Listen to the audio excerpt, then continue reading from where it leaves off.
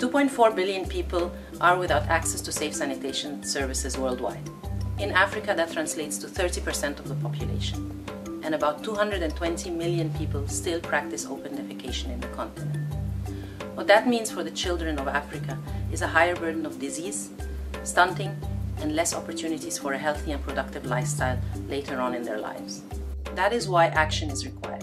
Action at scale, with political leadership and championing in the countries so that sanitation services can be delivered across the spectrum in rural and in urban areas sustainably and for all.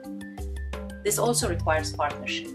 Partnership across all levels of government, from the local level to the national level. Partnership with beneficiaries who are receiving these services to understand their concerns, and also partnership with the development partners that are all engaged in this agenda, where we can come to a common approach on how to deliver these services sustainably and at scale.